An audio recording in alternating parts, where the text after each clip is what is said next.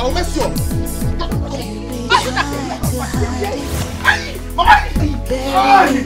Oh, Sita, you ought to be ashamed. Your mates are in the city, doing very well, working very hard to take care of their families. Have you ever heard that a woman takes over the inheritance of the family while a man is still alive?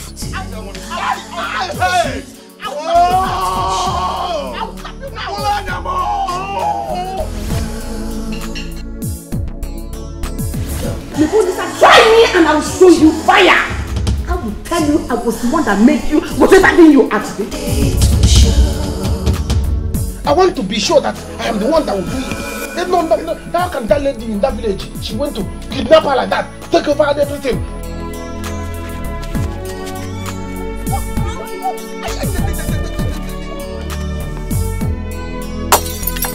I will show you waiting small girl.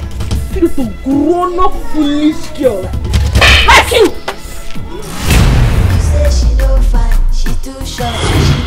Not actually 500,000. Huh?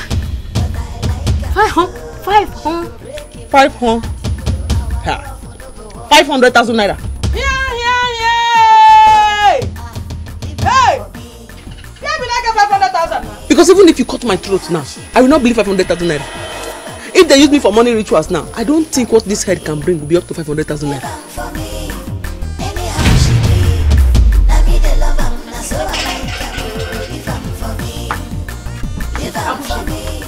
If you had respected yourself and stayed away from her younger brother, she wouldn't have been here to robustly insult me this morning. Osita has not paid any bride price on your head. So therefore, he's not your husband. As far as I am concerned, your Osita's village girlfriend has pancake. She's an old woman. Forget about this pancake you are seeing on her face. Mama, leave that pancake for me. It's the sweetest part of it. If you are referring to me, I will slap you. And I'm going to send you out from my house if you do not stop speaking ill of her.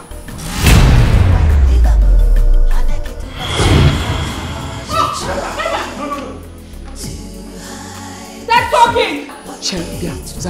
Just stay out of it. This is between these two people and I. Start talking. I've had you both in the hospital.